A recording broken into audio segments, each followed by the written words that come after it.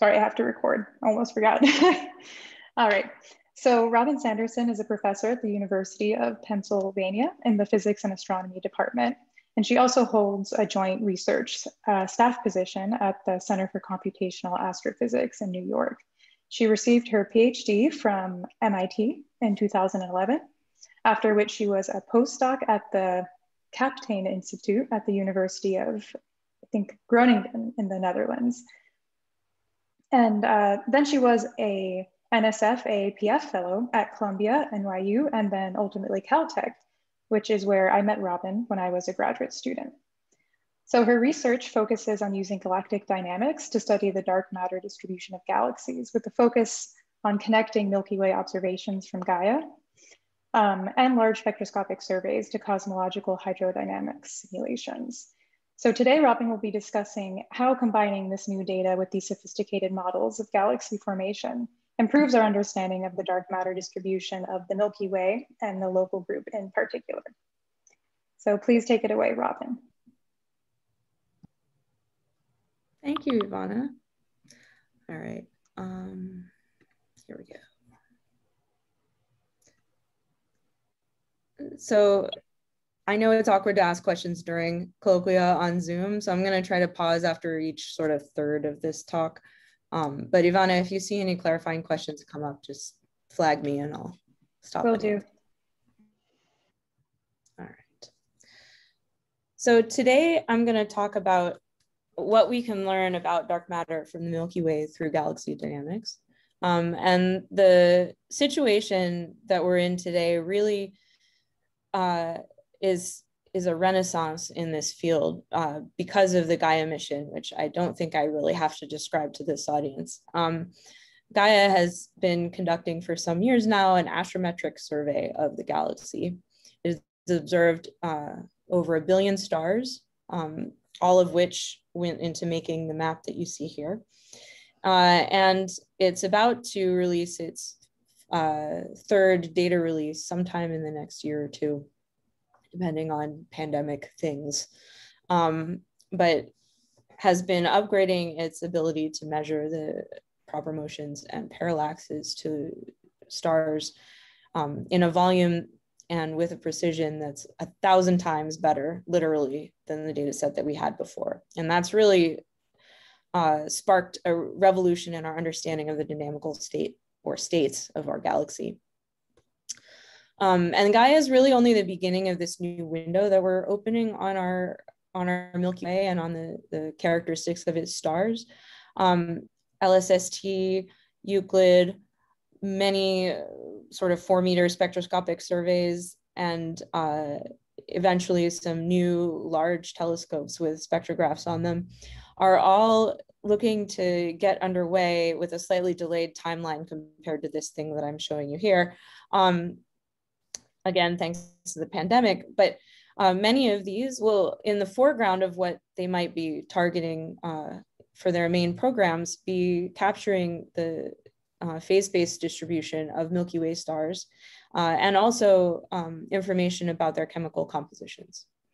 So I think it's not crazy that in another 9 years, we're going to have 6-dimensional phase-based information plus abundances for stars all the way to the Milky Way's virial radius and probably beyond. As we improve our space-based capabilities with the Roman Space Telescope, which isn't even on this timeline, we'll be able to make resolved stellar maps, not just of Andromeda, the beautiful work that's been done there, but similar maps for up to 100 nearby Milky Way-like galaxies. And so we're really transitioning from a detailed information in phase space only from a handful of stars near the sun to a full galaxy view over the next decade. And we're going to be able to connect it using resolved stellar maps to the population of galaxies of which the Milky Way is a member. So I just want to show you what that looks like in a few different stellar tracers in terms of volumes. So LSST, I've superimposed these here on an image generated from one of our cosmological simulations of a pair of galaxies like the Milky Way and Andromeda. And in this image, they're separated by about the physical distance that that pair is in our galaxy, but of course we don't have this outer view. And so these circles sort of show how far you can see different tracer stars using different instruments. So LSST will be able to see RGB stars all through the entire local group. And we'll see main sequence stars out to the edges of the Milky Way's virial radius. A lot of missions are going to get various qualities of astrometry over the next decade or so. If you focus on the dashed lines in the center of this, those are sort of the distance to which Gaia measures proper motions for RGB stars here. Can you see my pointer? Yes, I can see it. Okay, good. So RGB, RR Lyrae, and main sequence turnoff. LSST is going to get pretty high quality proper motions based on some work that's been done with current surveys to optimize the ability to do ground-based astrometry. And we'll see RR Lyrae way out here, and RGB stars even further with usable proper motion data.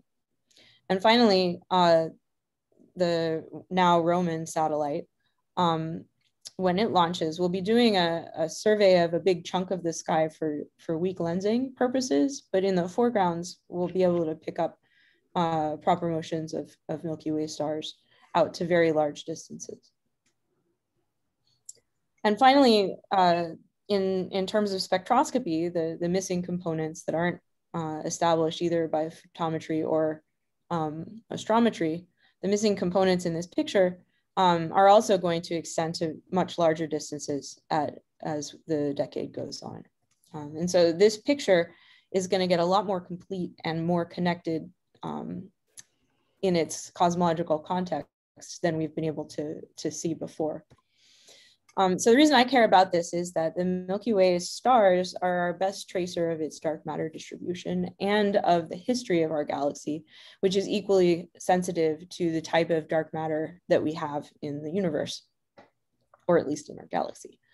And so here's a snapshot from one of the simulations that I work with from the FIRE2 collaboration. So this is a Milky-Way-mass system that was formed from cosmological initial conditions and run to the present day. And here in blue, you see the dark matter, which in this particular run is a cold dark matter model. And in yellow here, you see the density of stars in the same simulation. So you'll notice that it's a biased tracer of the dark matter, but that some stars are definitely more useful than others. So in the center of this, you see the disk here. But at larger distances where it's mostly dark matter, if you compare the two, you see individual sort of point-like tracers in the bound satellite galaxies you see here. And then also tidal streams that are unique and extremely useful at probing these outskirts. Since they're stars, we can associate all with the same progenitor galaxy or globular cluster. And we therefore know that they must be on similar orbits to one another to start off with. And so to give you a little bit more background about how you get from this to this, it's basically at the lowest level a big initial value problem. So you pick your initial conditions, which Planck has and other such missions have kindly measured for us. You pick your dark matter model that sets about how much dark matter you have and any interactions that it has in the late times. So in cold dark matter, the cross section of interactions between dark matter particles just sets the amount and then is ignored in the late universe because those interactions are not very common. But in other models, that's not necessarily the case. Then you pick some region of this map and populate it with your n-body particles. You add gravity and time, and you get a prediction for what the dark matter distribution should look like. So I didn't include in here anything about the stars or gas content because the simplest version of this problem is just to simulate the dark matter itself as collisionless particles. And this view of the Aquarius simulation, which just did that for a Milky Way mass galaxy, sort of summarizes a bunch of the different predictions of this type of work can make. So you can see here that it predicts that the main halo, which is this large thing, is triaxial, not completely spherically symmetric. It has a very dense core. And then you see lots of other little blobs that are sort of self-similar copies of this at smaller mass scales with a dense center, outskirts that fall away. And the structures that you see here come on many, many different mass scales and size scales. And so those generic predictions are what we start with when we try to compare with what we observe in the Milky Way. But some of the observations that we make when we try to make that comparison can have multiple explanations that impinge upon our ability to determine properties of the dark matter. So an example is the so-called missing satellites problem, which now most people would agree has been sorted, but it's a nice illustration of why this is a difficult question to answer. So we see far fewer actual satellite galaxies in the Milky Way than you can see little blobs of dark matter in this image from the simulation. So these lines on the top here are the prediction of how many subhalos, little substructures in the Milky Way's main dark matter halo you expect to have as a function sort of a square root of their masses.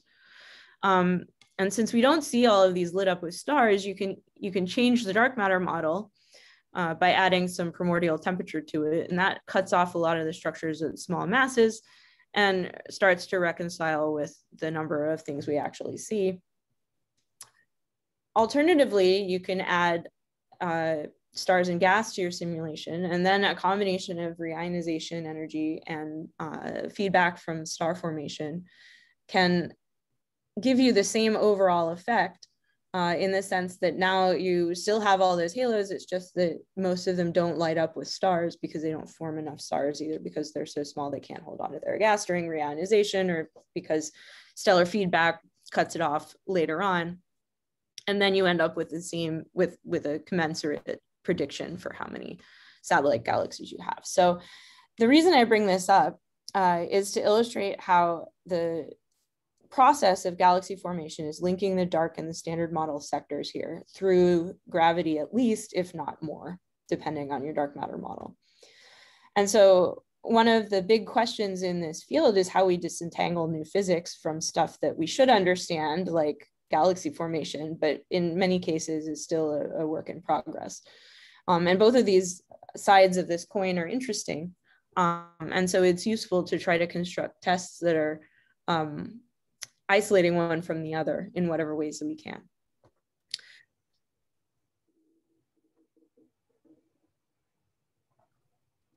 All of the stars that you see are relatively sparse compared to the dark matter. So the dark matter is driving the dynamics rather than in the center of the galaxy, where it's competing with the process of galaxy formation on a regular basis. But you can also see other predictions, like the number of satellites, the rate at which they merge in, the way in which they tidally disrupt to form tidal streams. All of those things also depend on the model of dark matter because it shapes the whole process of hierarchical formation at every mass scale. And so there's not just one prediction of dark matter that you're going for here. It's not just the mass profile and the shape of the main halo, but also the population of galaxies around it, and the way in which and the number of tidal streams that are formed. And then what happens to those tidal streams and their interactions with whatever substructure the dark matter is making. So I'll talk about three of these things today. The total mass, the shape, and the lumpiness, so to speak, of the dark matter halo. So let's deal with the mass first, because this is the zeroth order thing that really, this is the galaxy we live in. We should get this right. And it's especially important because when you talk about the structures at smaller scales and what those predictions are in different dark matter models, in nearly every case, they're normalized by the total mass of the main halo, the one that the Milky Way galaxy lives in. So here's an example of the number of substructures you'd expect at a given mass scale for different mass main halos. And you can see that the difference in the number of subhalos you get is just a linear function of the mass. So if you have a 10 to the 12 solar mass mean halo, you get, and then you increase the mass by a factor of 10, you get 10 times more substructures. So we have to know the Milky Way's total mass in order to know what simulations and what predictions to compare it with in the first place. And because of Gaia, which has extremely good data in the inner 20 kiloparsecs of our galaxy, we now know and agree on what the mass and shape are pretty well within that region. But if you go back to this example, that's like here.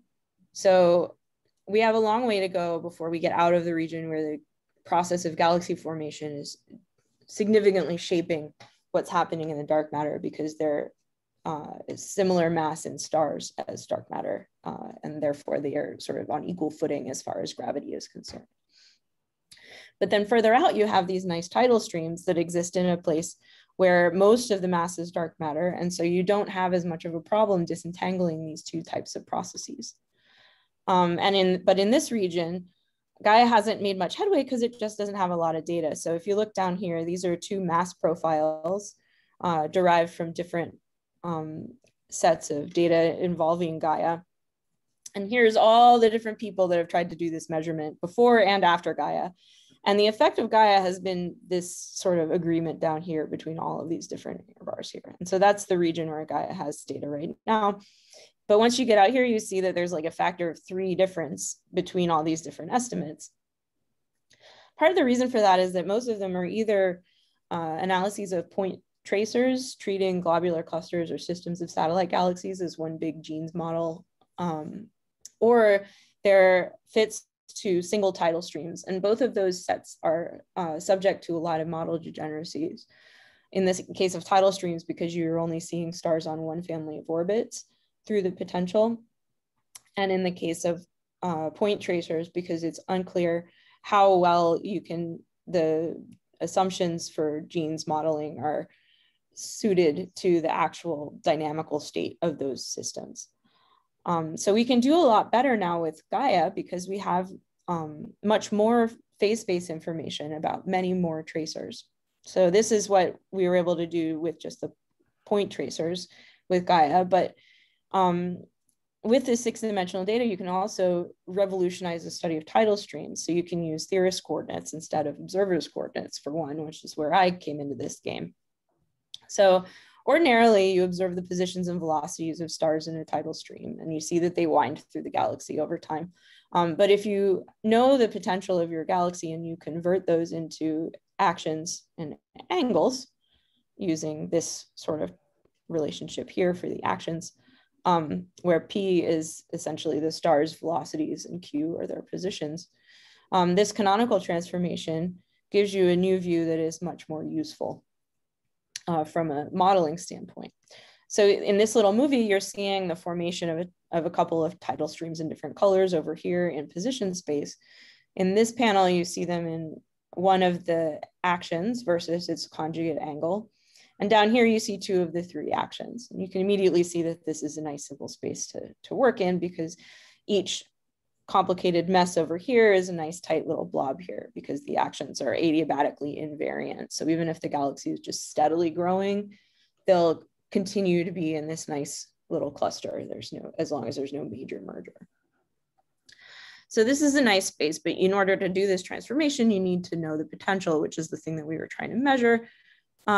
If you did know it, you could take all your streams that you see in the sky and then transform them into action space and see a lot of little blobs.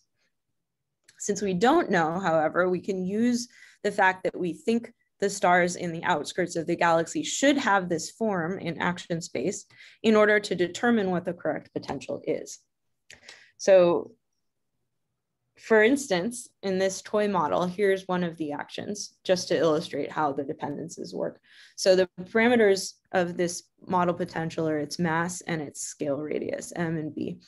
And then you observe the positions and velocities of a bunch of stars. You use those to compute the angular momenta and the energies along with the potential model.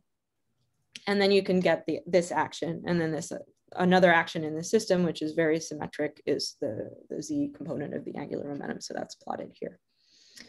And so if you guess something close to the right mass, you'll get these little blobs.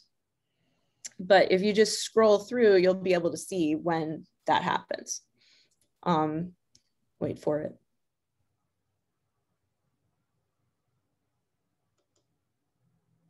There's the right one, right? So you only get that clustering in your stellar halo from all the different tidal streams that built it up if you're close to the right potential model. And so you can quantify the amount of clustering in this space and use that as your figure of merit for the fit.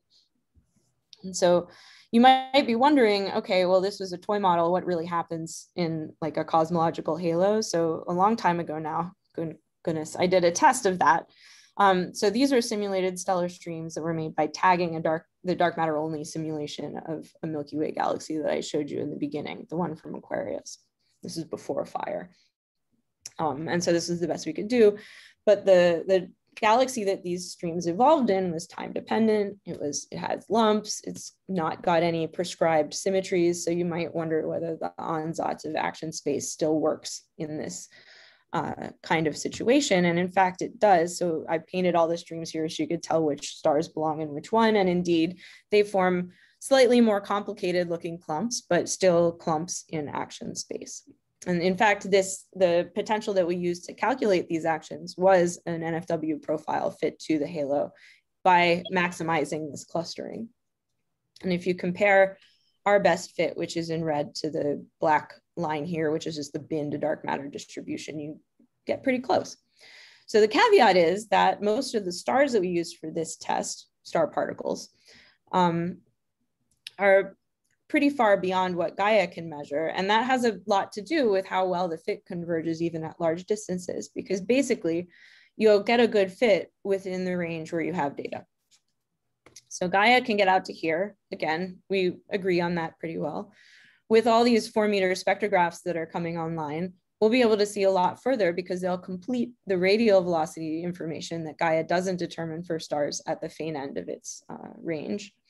And then beyond that, we can sort of cobble together the last few things out to half the virial radius or so with the other missions that I mentioned earlier. But in the meantime, here are some of our first results of applying this technique to actual data that we assembled partially from Gaia and partially from other sources as we could for a series of known streams with known membership.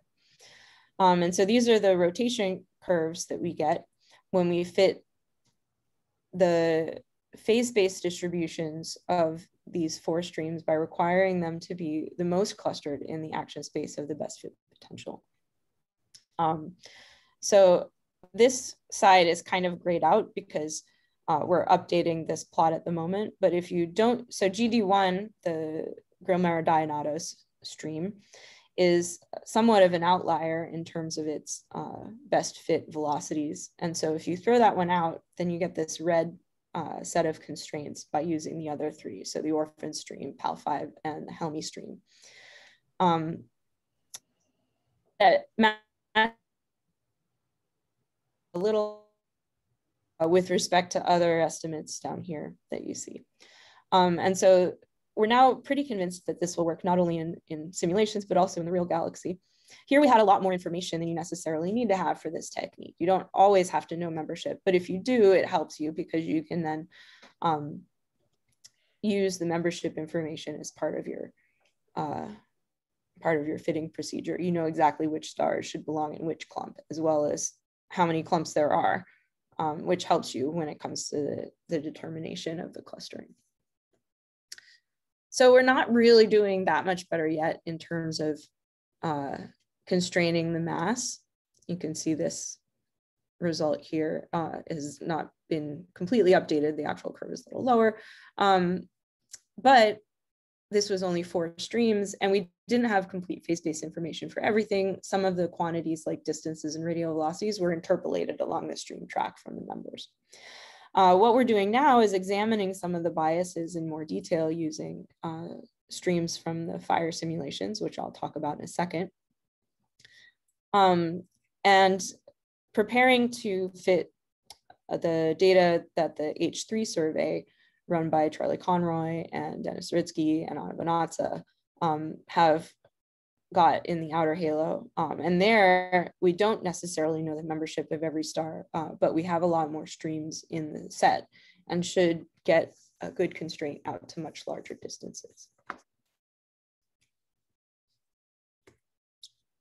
Another point that I want to come back to here is that, again, the choice of tracers matters not only for how far you can see them, but for how well you can measure their phase space information. So if you look at the action space you get from giant stars where you can estimate the distance to 20%, you get a lot of blurring because the distance comes in everywhere when you're computing the actions. The distance qualities you can get from our library are much better. And you also sometimes see different streams. So on this side, you see different colors for different streams in these different sample halos. And the colors match over here for the same streams as seen in our library. And if you compare, sometimes you see a color in one panel, but not in the other. That means that stream has a lot of one type of stellar population, but not another. And so to get the most complete view, you actually need to combine all these tracers, which means you need fairly sophisticated stellar population modeling in order to understand how to do this. And the extra information in ages or metallicities also helps you in this technique because it's like fuzzy membership information. So the stars that are accreted from the same thing have correlated integrals of motion, but also correlated ages, correlated metallicities. They're not identically correlated, but they're close enough that you can disentangle things in extra dimensions and improve your estimates that way. And that's where things like SDSS5 will really shine because they give such a large dimensionality of extra information. So we're hopeful that given the increased range of this high dimensional information about Milky Way stars in the stellar halo, we'll be able to get a better handle in not too long on the total mass. And then we can start talking about the shape of the halo, both the slope of its mass profile as a function of radius, and also whether it's axisymmetric, triaxial, how that changes with distance and so forth. And in here, there's a lot of information about the impact of the crosstalk between the baryonic component of the galaxy and its dark matter, and also information about the late time interaction cross-section of dark matter. And so this is something I've been digging into recently. So the first thing to know is that the shape of the dark matter halo is significantly affected in the inner part by the formation of the central galaxy. Because the tides, wakes, and torques of the dark matter on the forming disk of the galaxy and vice versa tend to average out the triaxiality that you see when you don't form a galaxy in the center of your dark matter halo. So you get something that's a lot closer to spherical in here, but at the outskirts still sort of remembers the directions from which things are accreting through the filaments connecting our galaxy to the cosmic web. So what we were wondering, though, is that those processes all sort of, in this example, presumed that the dark matter is completely collisionless. That makes it difficult to lose angular momentum, exchange energy, and so forth. So it limits the ability of the dark matter halo to respond to the galaxy forming in the center. And we were wondering, so what happens if the dark matter has a significant self-interaction cross-section? This has been posited for a number of, as a solution to a number of observational discrepancies recently. Does this affect the halo shape? So if you use a model in which the dark matter does have some self-interactions in the late universe, and you simulate a galaxy forming, you do see some differences from the cold dark matter case. They're subtle, but this to me pointed out something worth following up. So we have a suite of these things now.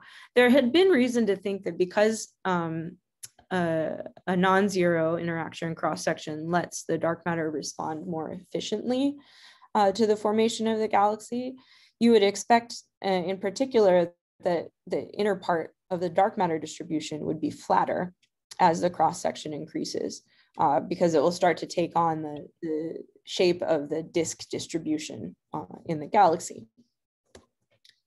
And so we can check out whether this is actually the case by studying the shapes of this suite of simulations where we've run the same exact physics, except for the interaction cross-section of the dark matter particles.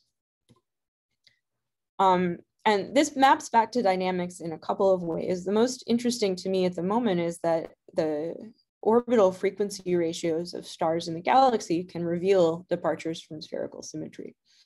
So as an example from a paper from nearly 10 years ago now, in a spherical halo, you'll infer a lot of, you won't have very much dimensionality in the frequencies of the stars.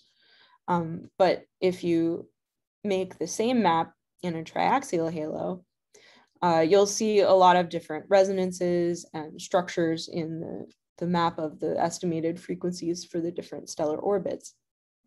And this is with a relatively reasonable degree of flattening. And so what I'm hoping eventually is to update some of this stuff using better models that are keyed to our new simulated systems in the different dark matter models. It's also worth noting that modeling the uncertainties on your measurements are important, since the measurements that go in here are the phase-space components of the star's positions and velocities, which all have uncertainties. And if you take a bunch of stars for which we make these measurements with Gaia and propagate those into this frame, you can see that the resulting error bars are extremely non-trivial to deal with unless you Monte Carlo everything. So, and they can to some extent contribute to our ability to distinguish between potentials. So this is an interesting idea, but in reality, we don't have an analytic growing disk in the center of the dark matter halo that stays in the same orientation all the time and has a well-shaped form. What we really have is a chaotically assembling galaxy. The region where we want to look for this is within the region where the disk is assembling. And this is what the disk looks like in the center of this dark matter halo. So it's not axisymmetric. It's definitely not static. Look at that bar there. And there's lots of spiral arms and all kinds of action. You can see a little bit of a warp here. So if you compare this to the same initial conditions run with the same baryonic physics, but in a cold dark matter halo with collisionless dark matter, you can see that there are also some differences here, but it's subtle and more complicated than we thought. So if you go through and you map the shape of the galaxy, and by that I mean its principal minor to major axis ratio of the different components as a function of radius, what you find is that all the runs, no matter which simulated galaxy we're talking about or which kind of dark matter we're trying to simulate, you can create a galaxy with a thin gaseous disk. That's these red things down here. These are the shape profiles. And so the fact that this ratio is low means that the gas distribution is very flat. A ratio of 1 means a spherical system. And then there's a lot of variety in what happens in the inner part of the stellar distribution between the different runs with the same initial conditions in different dark matter physics. So each of these panels is a different suite of identical initial conditions. And you can see that in most cases, what you find is that actually the CDM only galaxy is slightly rounder, or the CDM version of the galaxy is slightly rounder in the middle than the ones with SIDM. And this suggests that there's indeed some feedback. And when you look at the dark matter, which is subject to those effects in that region, you see that it also pulls the dark matter distribution to be a little flatter, like you might expect. But there's a lot more stochastic variation, especially you can see in this case. There's more to the story than that, clearly, because the variation is not as clean as in the semi-analytic models that had been done previously. So it's clear that the introduction of an interaction cross-section is changing the way that the dark matter responds to the baryons and vice versa. But clearly this is a two-way process. And so we're working on ways to figure this out. In the meantime, I'll give you the takeaway that just measuring the axis ratios doesn't go far enough to differentiate between these models, it looks like. You can see here these blue lines here on the right-hand panel are the different runs that we did with different cross sections of dark matter, and the variation between them is comparable to these red lines, which are the different galaxies simulated with CDM. So the variation from galaxy to galaxy, just by virtue of its formation history, gives a similar scatter and axis ratios and the shape of the dark matter halo to the variation induced by fiddling with the dark matter cross section. So just measuring the cross section, or sorry, the shape alone is not enough to do it, which is probably good because here's all the different attempts that I could find at measuring the shape of the Milky Way's halo and the radii that you see here. And we're not very good at this yet. So it'll be useful to know where to direct our efforts in future.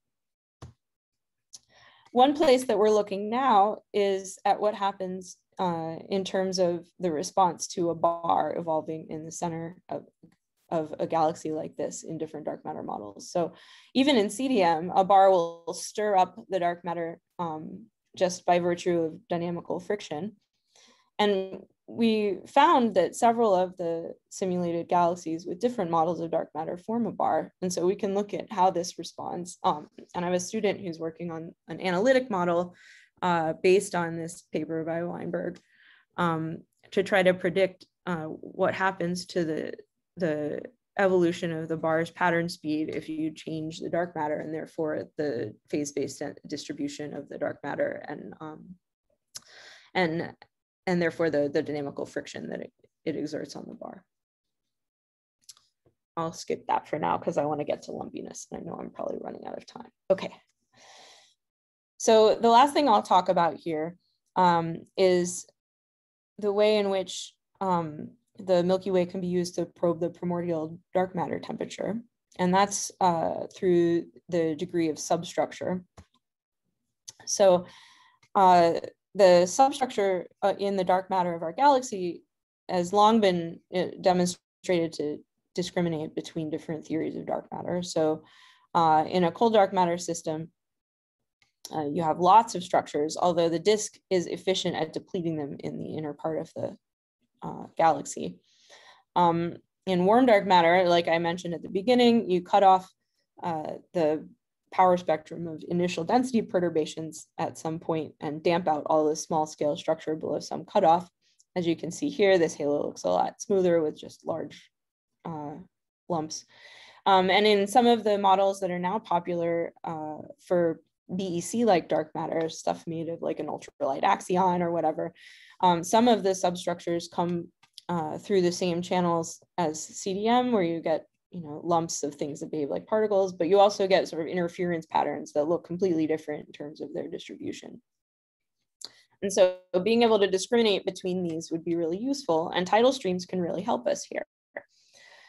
So like I said, CDM says we should have a relatively lumpy halo compared to a lot of other dark matter models, and these lumps will disturb the careful ordering of stars by energy that happens during tidal disruption. So this movie from Dennis Urkel is a good illustration of this. Here you see a model of a stream from a globular cluster, not a satellite galaxy. It's pretty thin, sorry. And then in the bottom panel, you'll see what happens when it passes by two relatively large substructures. So it sort of reorders the particles in terms of energy. And since this is a pretty significant interaction, eventually a little gap opens up in the stream, and here's another one. And so these lumps should perturb the stream, not always as obviously as this, but in ways that we might be able to detect, since these stars all came from a relatively small part of phase-space volume to begin with. So there's some really tempting evidence now that we might be seeing things like this, for example, in this view of the GD1 stream. But there's a relatively long way to go between the observation of individual gaps or perturbations in real tidal streams in our galaxy and an interpretation of this in the context of a particular dark matter model. And the intervening step in doing that is to simulate the cosmological predictions for the dark matter halo, along with the hierarchical assembly that cosmology predicts will form the tidal streams that you're talking about. So just a little bit of an introduction to this. If you have one of these impacts, the effect after the same amount of time, which is ambiguous in most cases for real streams, scales with the mass of the little substructure that passed by. And it's inversely proportional to the size or fluffiness of the perturber, because that sort of sets how close or how small the impact parameter can be for one of these. If you have a big subhalo, the scale radius is larger, and that's really the sweet spot for disturbing the stars.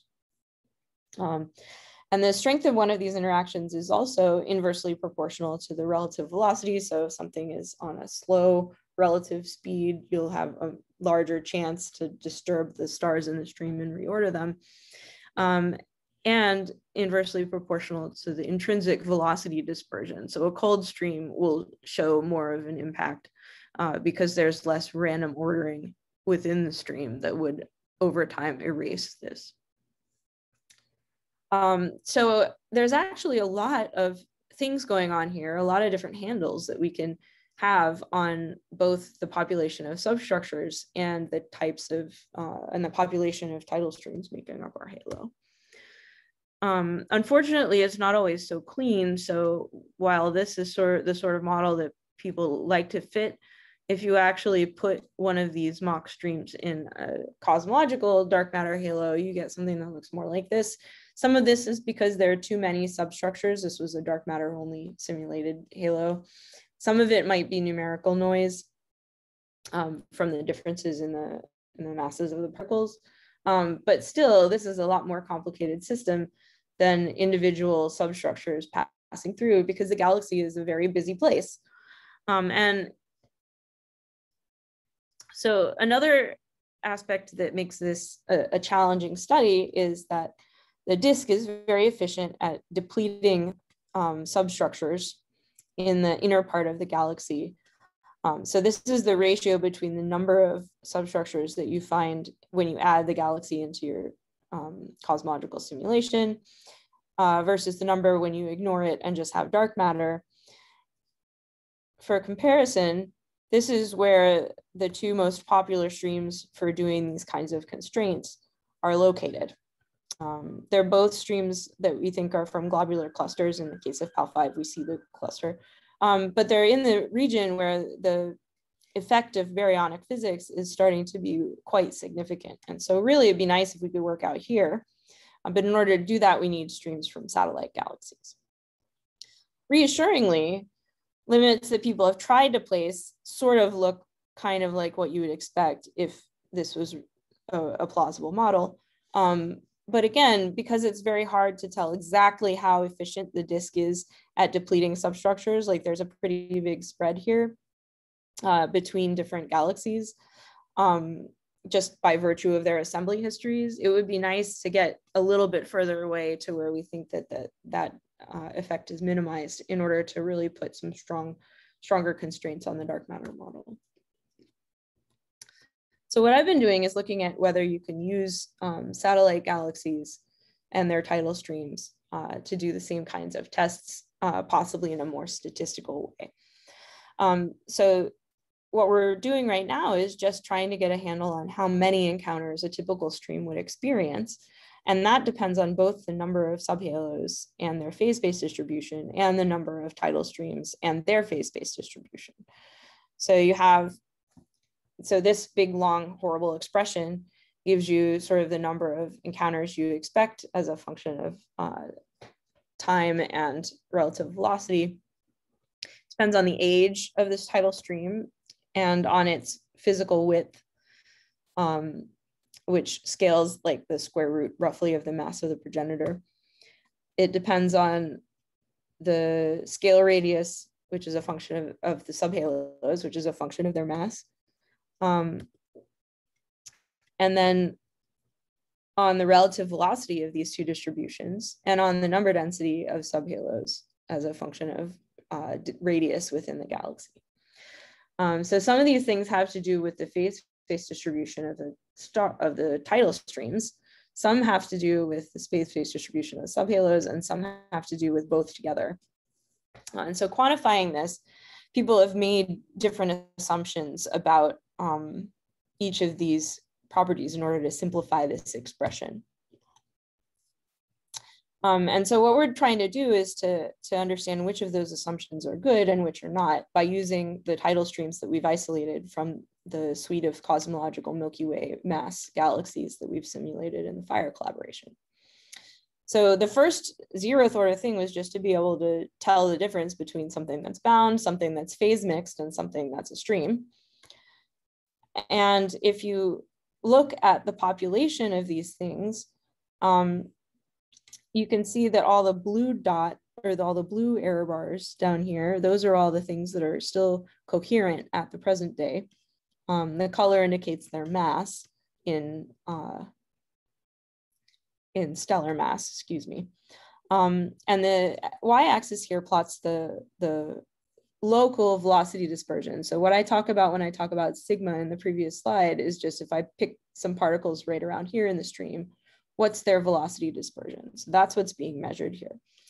So you can see that for the coherent streams, as you would hope, that local velocity dispersion is basically saturated down at the bottom of what we can measure with our resolution. But there's also a pretty abrupt transition between a period of time or a range of stream ages where you see mostly phase mixed stuff and where you see later on mostly coherent stuff. So younger streams tend to be coherent, older stuff tends to be phase mixed. That makes sense. But it turns out that this transition is not so much due to the mixing times, but to the point where the galaxy forming in the center makes a transition between a chaotic assembly phase at early times and a smoother growth of the disk in later times. The other thing to keep in mind here that is related is that the lifetimes of the coherent streams that you see in a galaxy today basically span the assembly history of the galaxy. And so if you look at the orange histogram here, that's the distribution of times since the different coherent streams were formed. This end over here is present day, and this end over here is the beginning of cosmic time. And you can see that the times that streams started to form that are still coherent at the present day range over nearly that entire period. I already talked about this. The other reassuring thing is that the progenitors that we find for the tidal streams in our simulations are representative of the phase-space volumes that we see for present-day satellites observed in the Milky Way. So this is a plot of velocity dispersion as a function of stellar mass. In the progenitors of the stellar streams, all the colored dots, and you can see that they match up with these stars to the limit of our resolution down here. So we know that when we follow the evolution of these streams in the simulation, we are actually starting out with a size in phase space that is comparable to what we would expect, which is an important So one of the basic assumptions that we tested first was whether the distribution of subhalos was isotropic. So most calculations that I've looked at of rates of encounters assume that this is the case, but in our simulations, we find that it's not. So the distribution of subhalos relative to the plane of the disk at present day is pretty uniform. But present day satellite galaxies and the progenitors of present day tidal streams have orbits that prefer to be, in the case of the tidal stream progenitors, in the plane of the galaxy slightly relative to a polar orbit. And present day satellite galaxies tend to be depleted everywhere relative to prograde orbits in the same sense as the disk. And so if you assume that this is not the case, you're gonna, or if you assume that the distribution of subhalos is isotropic, you're gonna miss this preference. And it's gonna affect the rate at which you expect subhalos to be perturbing your streams. A related assumption that's often made is that the relative velocity distribution is isotropic, and we can see from the distribution of orbits of our progenitors that this isn't the case.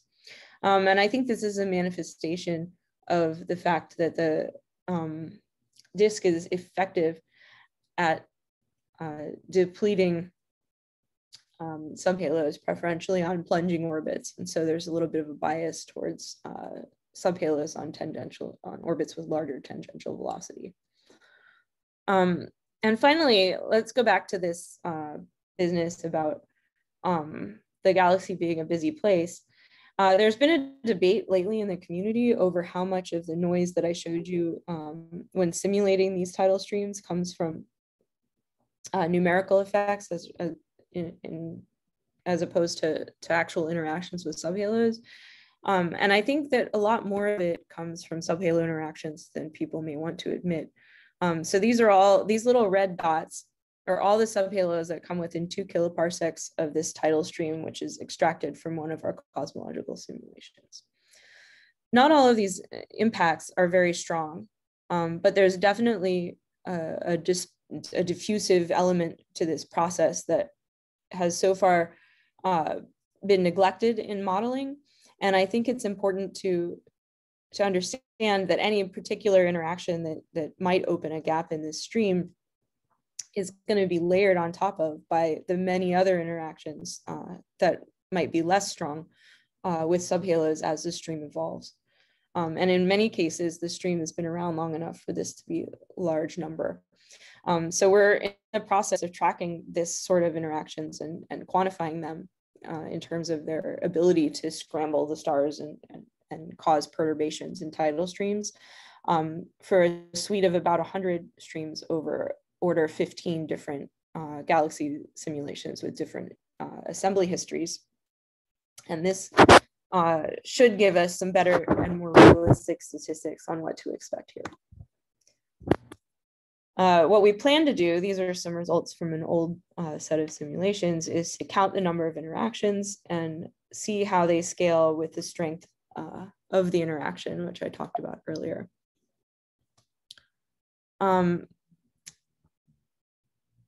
And so we're working on repeating this now.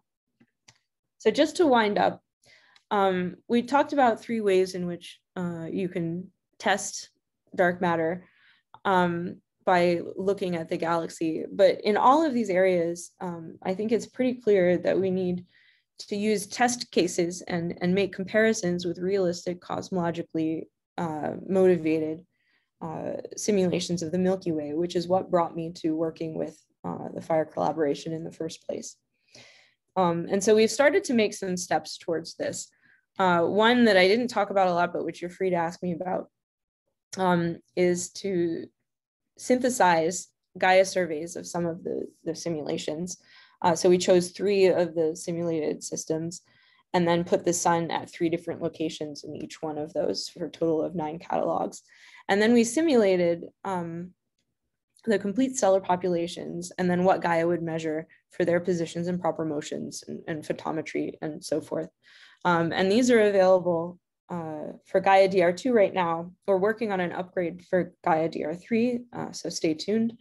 And we're about to release, as part of the next Sloan data release, a value-added catalog that includes an apogee error model for the Gaia DR2 versions, which has been put together by my grad student Farnik.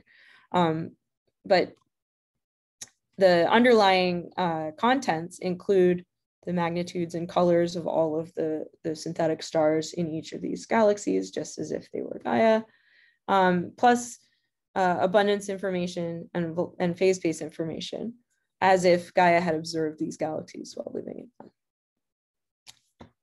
So with that advertisement, I'll wind up. Thank you very much for your attention today.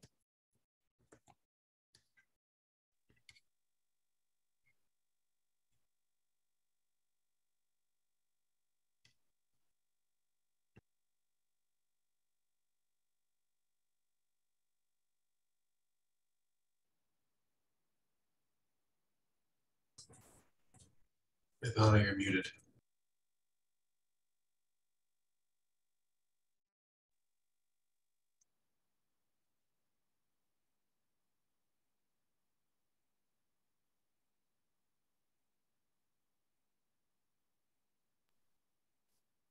Sure. I had a quick clarifying question, Robin. Yeah. Just about the difference between orbital frequencies and actions. So you showed the plots of the sort of big lines and stuff in the orbital frequency space. And I was just trying to get an idea of how to translate that into action space, because I think the two are related. Yes. Here, I can do this real quickly. So the way that they're related is as follows. Here are the actions, which are computed by integrating the momentum in each conjugate coordinate across its conjugate position through one cycle of its bound orbit per star, right? And then the frequencies, which come in down here, formally are the derivatives of the Hamiltonian with respect to the actions. But functionally what they are is the rate at which the conjugate angles increase linearly with time. So you can think about them as literally the orbital frequencies literally the frequencies of oscillation of the bound orbit in the coordinate system where the potential is close to separable. So for instance, if you have a disk, you usually assume that the coordinates are axisymmetric or close to, or that's a good model for the symmetries of the potential. And then your orbital frequencies and your actions and your angles would all be couched in a sort of like cylindrical radius, phi in the disk plane, Z coordinate system. And so you'd have one frequency that was this frequency, one frequency that's this frequency, and one frequency that's this frequency for each star. And the sort of the size of those oscillations is what the actions are telling you. Does that clear things up a little bit? Yeah, I see. That makes sense. Thanks. Okay, can you hear me now, Robin? Yes. Okay, good, it's fixed. So I think Feng Zhou has had his hand up for a while, so perhaps you can go next. Sure, thanks. I wonder, so you made a very interesting point, which is that the encounter rate of code streams and the substructure depend on both the phase-space distribution of subhalos and that of the streams. So I wonder, do you have intuition or preliminary results on how would ICIDM impact this encounter rate? Because on one hand, I expect ICIDM subhalos to be more prone to disruption.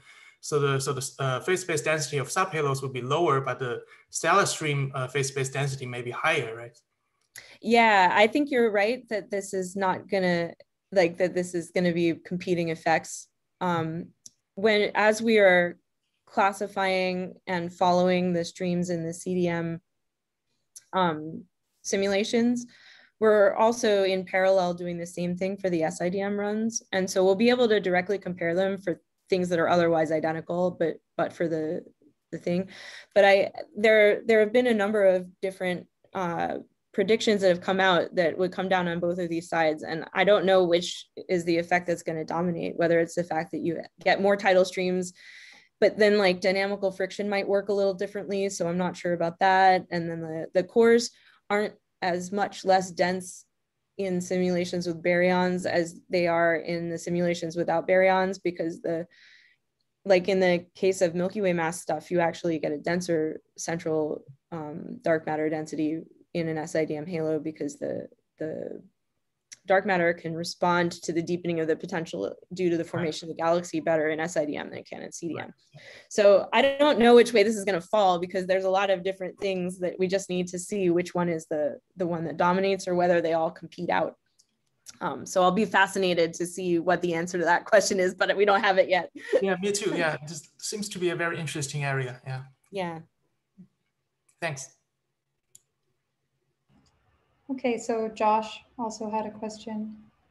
Yeah, so Robin, in the first section of your talk, you showed a nice little movie of how if you leave the shape, the functional form of the potential fixed and change the mass, then it's easy to zero in on exactly what the correct mass is. And so what I was wondering is how much that changes if you don't know the functional form of the potential. That's a great question, Josh. I should have paid you to ask me that one, because this is actually something that I've been working on with Stella Rhino, who's a finishing graduate student at Leiden, who is the one that did the work with the 4 actual streams and applying this technique to those. And so for her follow-up, we're actually trying to dig into this issue a little bit. In my initial tests with a cosmological halo, the model that we used was not a very good representation of the mass profile, and it came out okay. The way that you found, in that case, the way that the mismatch between the model and the actual profile manifested itself was that there was a region where you could fiddle with the potential parameters a little bit. And for some combinations, some of the clumps would get tighter. And for some of the other combinations, other clumps would get tighter. And there was no way to pick the parameters so that every single clump individually was the tightest. And that was kind of a clue that you needed some extra flexibility in your potential. And so when we set out to do this in the real galaxy, Stella was working with this 2-component Stekel model, which, despite what a lot of people seem to think, is actually a pretty decent model for the galactic potential. So one of the components ends up taking on mainly the role of the inner part of the galaxy, and then the other takes on the outer part. And this gives you a lot more flexibility. And in fact, when we first tried it with a single Stekel, which has got to be a bad approximation, because you're completely ignoring the fact that the halo is mostly round and the disk is mostly flat. And you see a lot of this discrepancy between individual clumps in that case, like to the point where they gave completely conflicting individual estimates of the mass of the parameters. And then when we introduced the flexibility of a second component, which is like loosening up the functional form, then you got much more agreement between the results from the individual streams. And when you combine them, you got something that made sense.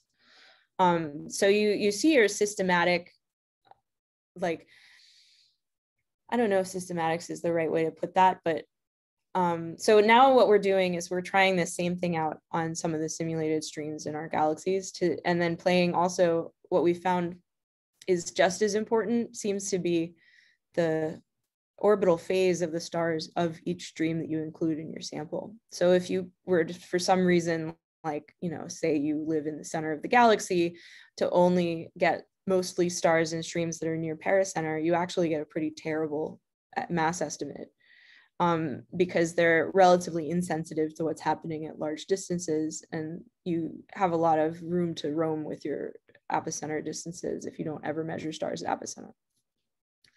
And so we've been playing with this a little bit to see whether you can beat that down just by piling on more streams, or do you actually need to be sensitive to what orbital phase everything is in and so forth. But I think that's that's sort of the status that to which we've explored various sources of systematic error in this thing. The other thing that we've been working on, incidentally, in the group that I didn't even talk about, is I have a student who's been studying how to build completely agnostic models by using low order multiple basis function expansions to represent the potential of the halo, and then just treat the disk as we know it is, because we've pretty much modeled the mass distribution of the disk stars fairly well. And that also seems to be a little more robust to the types of perturbations that people are pointing out from mergers like the LMC and Sagittarius, where you expect some sort of wake from the dark matter disturbances associated with the merger. It can absorb a little bit of that stuff if you give the potential model a little more flexibility. That's not necessarily a new conclusion, but it's one that I think people are starting to realize that we need to know more and more, given the direction things are going. Okay, thanks. Perhaps Ting can ask her question very quickly, and then, I'm sorry, Alex, I think we should end after that. So I have two questions actually, but you feel free which one you want to answer, because I think both are interesting to me. The first is related to the first part of your talk. So I understand you are using the clustering action space to constrain the Milky Way mass, but we also know that the Milky Way has like satellite galaxies like the LMC, which kind of perturb a lot of the streams. So I guess my question is, so what you think the way to properly deal with this is that just to deal with the stream that we know has no significant perturbation from the LMC and use those to constrain the mass, or if you can also include a LMC model like in the whole kind of fitting, like and doing like a fitting with LMC and the Milky Way mass and shape simultaneously.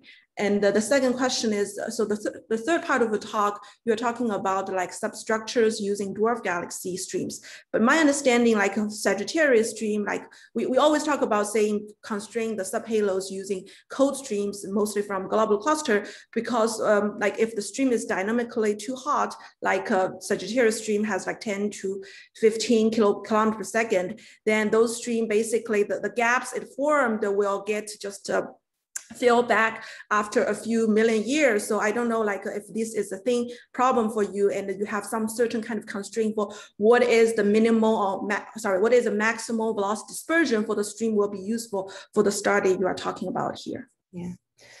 All right, I'm going to tackle the second one, and we can talk, because the first one is a shorter answer, and I'll get back to it.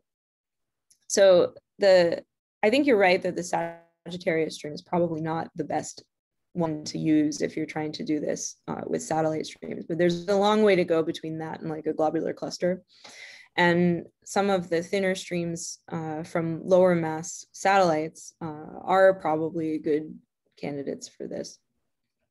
There are two other aspects of this that I think have been neglected that we're trying to assess right now in the cosmological simulations. One is the fact that things like Sagittarius usually are part of a group infall, and they bring in a set of their own substructures on orbits that make it possible that you could have repeated low velocity interactions with the stream over time.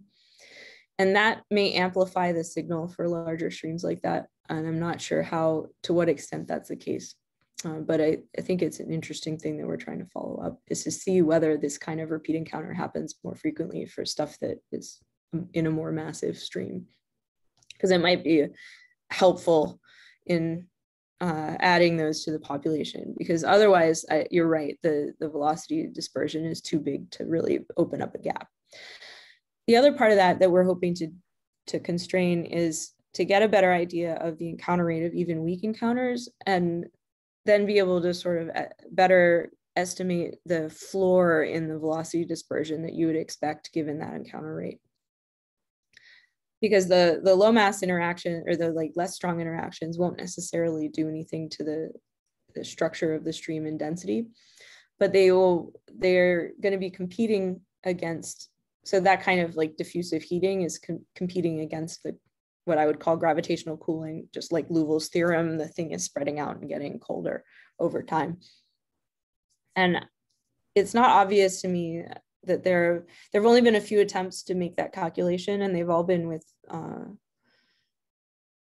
models that didn't account for things like the baryonic depletion of subhalos and all the like anisotropies that we're finding. So what I'm hoping to do is update those estimates and see which of those processes actually wins in a realistic case. We'll see. So your first question though is about LMC. The LMC and taking that into account with models. We're just starting to look into this. I think if you don't want to add an LMC to your model, you'll probably have to use a more flexible model like the basis expansions that we're trying out right now. Those seem to do better with the presence of an LMC nearby. You can push them further with the action-based modeling approach. What's interesting is that it doesn't really spread out the clumps so much as it like moves them around to have, once you have that kind of model. So you still maintain some of the features of action space, even though they're approximate actions. If you have like a couple orders of your basis expansion, even if you constrain it to be axisymmetric, can still sort of put some mass where it thinks the LMC should be, even though you haven't explicitly included it in your model, and that helps get something that makes more sense to the method. So that's kind of the direction that I think we're probably going to go with that. But that's still work in progress. We've been looking at how coherent action space remains if you fail to model something like the LMC interaction, and what that actually means for that sort of thing. Thanks.